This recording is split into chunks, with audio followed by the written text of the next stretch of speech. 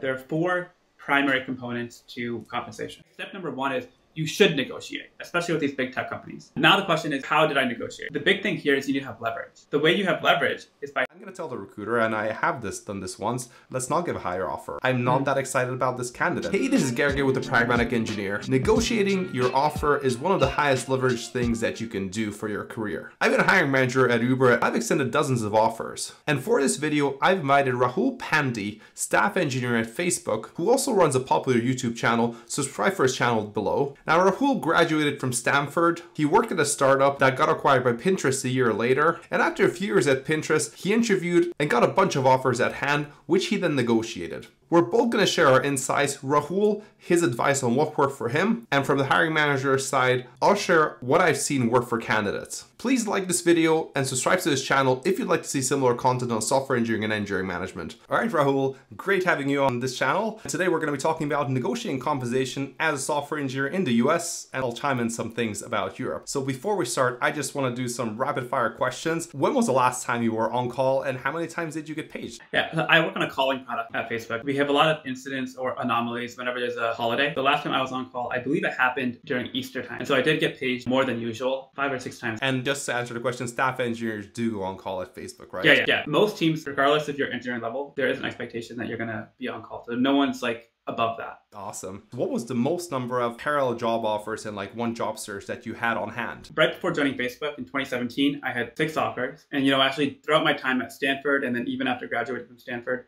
back in the day, I had another lengthy interview session. I had 5 offers at that time. The maximum number was 6. We're gonna have to dive into that for sure. Last rapid fire question. What is a piece of advice that changed your life? The piece of advice that I really try and follow every single day is be input driven, not output driven. Rather than being disappointed by the outcome of, okay, I didn't lose weight, or I didn't have this big product which is used by millions of people, be much more input driven.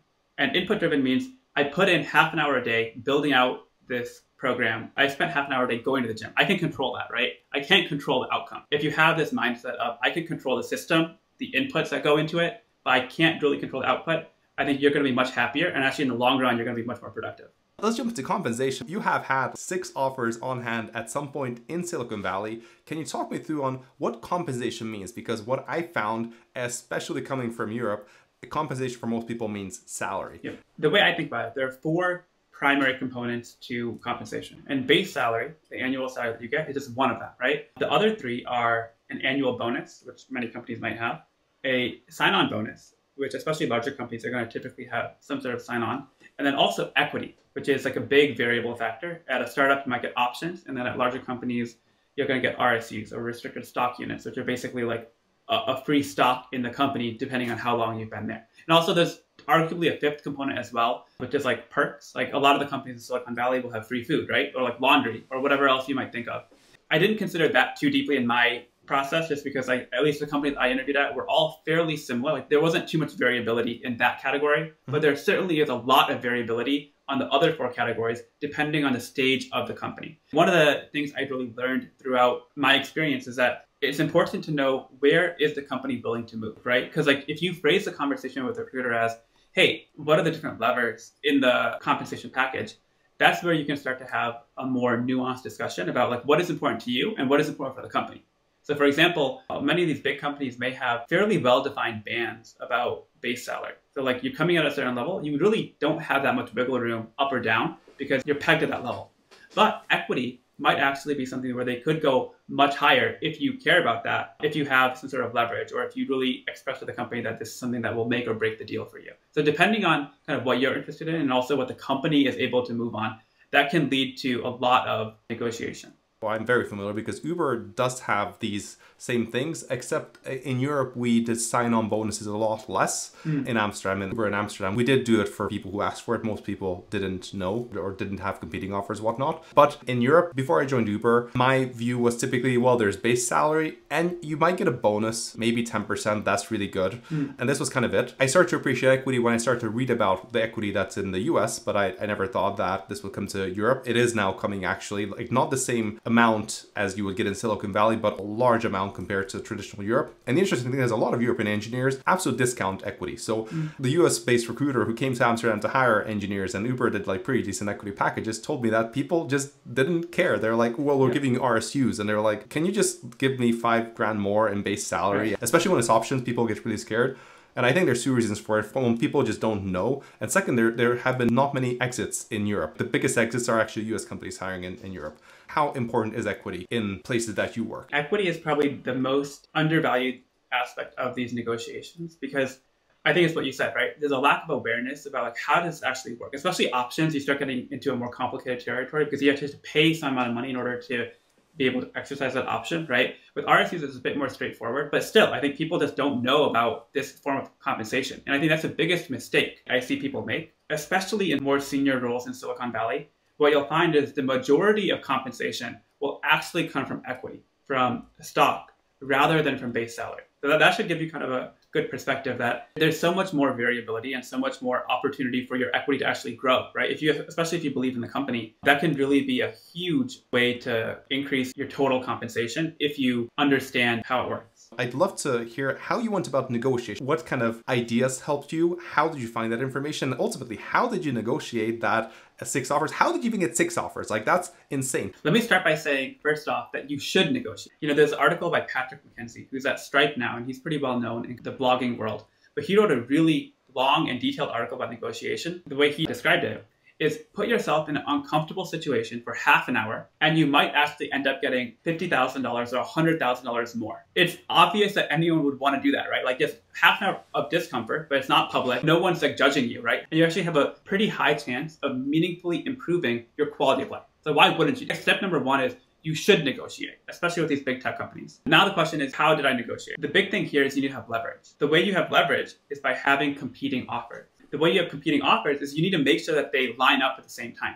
So you need to plan out your interviews such that they actually happen at roughly the same time so you can get offers at the same time, right? One of the things that I feel like people often mistake is that they don't know how to maneuver the interviews such that they happen at the same time. The big thing here is just be transparent. So when I was going through the process before joining Facebook, I literally told every recruiter that, hey, I'm talking to you and I'm excited by the work that you're doing, but I'm also talking to these other 3 or 4 or 5 companies. And I'm going to spend 40, 50, 60 hours a week with you. That's a big decision in my life. And I want to make sure I feel good about that decision.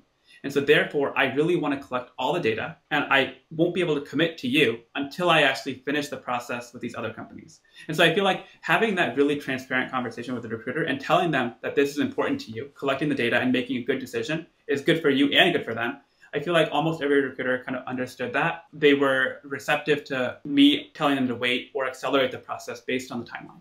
How many places did you apply to get those 6 offers in the end? Because you probably didn't get an offer from every single place. Right, yeah. I'm happy to be transparent about that. I think I applied to 9 companies total. And then after 1 round of interviews, I kind of turned down 1 company because it was like geographically, it was like too far away. I didn't want to commute that far. This is pre-COVID. There were 2 companies I didn't get an offer at. And then the other 6 I did get an offer at. You've got a really good track record. I also have a pretty decent track record back in Europe. I'll talk about it in a separate video. But just to give a bit of reality check, because I think a lot of people will be like, that's insane. I have recently mentored an engineering manager who actually in the end got offers from the likes of like Discord, Rivian, Google, a couple of other companies. He got like 5 offers, but he started with 40 places and he did full-time. He left his job, and for 2 months he interviewed full-time, and he showed me the list of all the rejections. He started to get more offers once he got his first few offers. I'm going to share a little bit on what's happening on the hiring manager side, because I was doing this for years at Uber. What you said about negotiation is absolutely true. So when you negotiate, you typically negotiate with the recruiter. As a hiring manager, we don't care too much. So recruiters are used to negotiating. They know what they can and cannot budge on. I had a video on what actually happens behind the scenes when you get an offer. Recruiters typically at these large companies work with central compensation teams who give them numbers based on the input they have. And if they tell them this candidate has outstanding offers or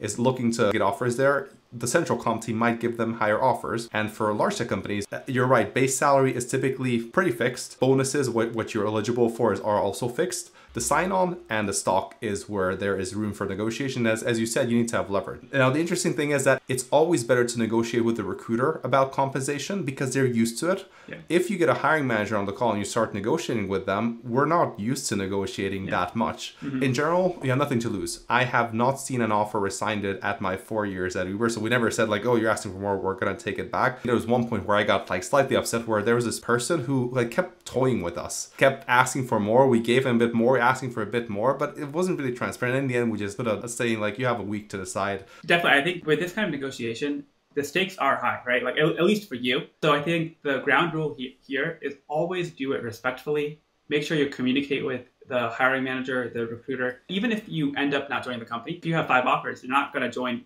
5 companies, right? So you want to make sure that with the other 4 companies, you leave it in a way that they respect you and you respect them. Then the other thing I wanted to mention was that you talked about how like you've never heard of an offer rescinded. I think that's 100% true because it would almost be irrational for the company to rescind an offer. At these big tech companies, you have like a phone screen, maybe 2 phone screens. Then you have an on-site interview where you have like 6-7 hours of meetings with different people. At that point, they've invested literally thousands of dollars of time into getting to know you. And you are one of the, 5 or 10% of people who have actually made it through and have received an offer. So for a company like Pinterest or Uber or Facebook to actually say, hey, you're causing too much hassle for us. We don't want you anymore because you're asking for a little bit more equity.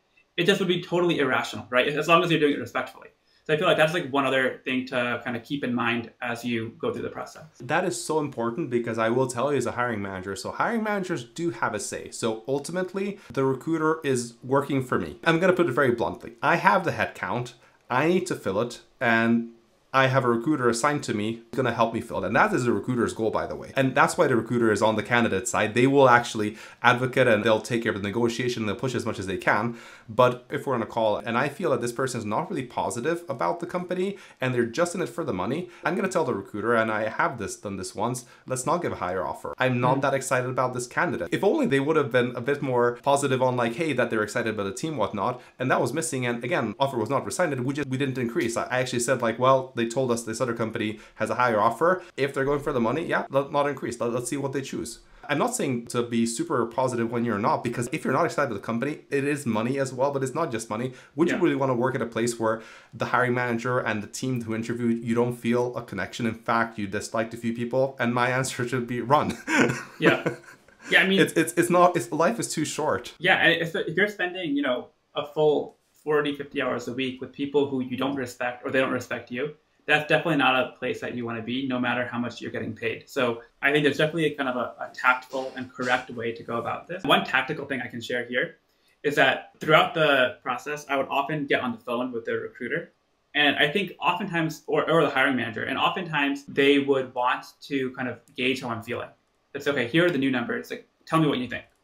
And almost always the correct answer there is interesting. Okay, like, let me think about that. That's very interesting. And the reason I say that is because there's a huge information asymmetry, right? The recruiter has hundreds or maybe thousands of data points about what is a competitive offer for your level, whereas you maybe have 1 or 2, or maybe you could look on Glassdoor to get a sense of it, but it's hard to really get a Don't really look on Glassdoor. Glassdoor is outdated, but yeah. Yeah, and it's actually very hard to get a concrete sense other than the actual numbers you have, right? And so yep, and the numbers are updated. So like I will say within the company, the numbers are updated every now and then. As a hiring manager, I learn about the new numbers as they came in. Because Uber and other companies, they buy the market data, they ask what the candidates are. And you're right, it's information asymmetry. My negotiation tactic at Uber was also, I got a really good offer and I said, it's interesting, let me think about it and let me get back to you. Let me talk it through with my family, whatnot. Yeah. And then you go offline. The other advice is if you know people who have gone this, ask them. They'll be better sources of advice than the internet. Yeah, these YouTube videos like that we're doing, they're good. But having someone who's local, I think your advice absolutely stands for Silicon Valley. It will stand for some other metropolitan areas. It might not stand for certain other regions fully. Yeah. Saying interesting, saying something non-committal on the phone, and then also introducing artificial delay. Like I think what you said is like, let me talk to my family. That's great. Like I would say like, let me talk to my wife. Let me talk to my parents and get their advice. So like that way, these phone conversations are often high pressure and you want to actually take those and make them asynchronous. I always did all of my like, here's what I would like. I did that over email because I can then control the tone. I can control exactly what I'm saying. And there's no kind of pressure to like immediately commit to something, right? That was one thing that I think worked out really well. You're fully right. When I was on these calls, because I did, usually recruiters do these calls, that's the interesting, hiring managers not there, but I often shadowed them, and I sometimes did some of the calls. I insisted on presenting numbers, and we do want people to close. We do want to have a healthy pressure. So typically you do the number and you say, we ask them what I used to do, how do you feel about it? Yeah. And what would it take for you to do a commitment? And we want to push them because ultimately we cannot keep the position open forever. I want to get a sense of how excited this person is. It's not about bullying them. I do want to get a sense. And if I feel that they're a bit uncertain, I want to address it. I know that if they commit, they will mean it. There's nothing wrong with what you're saying. Asking for time, that's the best thing you can do. Like, I'm kind of speaking against the hiring managers right now, but it's true because you want to be happy with your decision. I think the worst thing that you can do, you sign and you say like, oh, damn, I have second thoughts and I got a better offer. I'm going to break the contract. No one's happy with that. Yeah, no one wants buyer's remorse. Like the worst thing that can happen is you sign on the contract and then a week later you say, actually, I don't want this anymore. You'll lose all respect on both sides. I always tried to push away from committing anything verbally. I always want to do that in writing over email where I had time to process and think. The last thing I'll mention here is that it's not a zero-sum game in the sense that like me as a candidate, if you say I want, 10% more equity, it's not like that equity is coming out of your pocket or the recruiter's pocket, right? At these large companies, like the ones that I interviewed at, which were, Silicon Valley based, and I'm sure, at Uber in Europe, it's similar. It's like they have a very large pool of equity or compensation that they can dole out. And it's not like it's hurting anyone, right? So like you shouldn't have this fear that I'm going to be judged or I'm going to be hurting someone else by asking for more. These big companies have pretty deep pockets and they're happy to pay an extra 10 or 20%. It makes no difference to their bottom line for one candidate to get an extra 20 or 30% compensation. Yeah, I'll tell you a secret. If you're at a startup that just raised $2 million and that's their whole funding and you're asking for an extra 20K more, as the CEO, they will be thinking, you're shrinking the pie. Yeah. At Uber, we did not have budgets, we had headcounts. Right, exactly. It did not come out of budget. If this person got an extra, like 100K or 50K in equity, you're right, it didn't matter. So I'm just like plus oneing everything that you said, which I think is pretty cool because we're saying it from both sides. Well, thank you so much, Rahul, for coming onto this channel. Head over to Rahul's channel to watch the other part of our conversation, which is about getting promoted at large tech companies and also your story of how you got to the staff level. So see you there. Yeah, thanks for having me. I really appreciate the time, and I think that this has been a really informative conversation for me as well.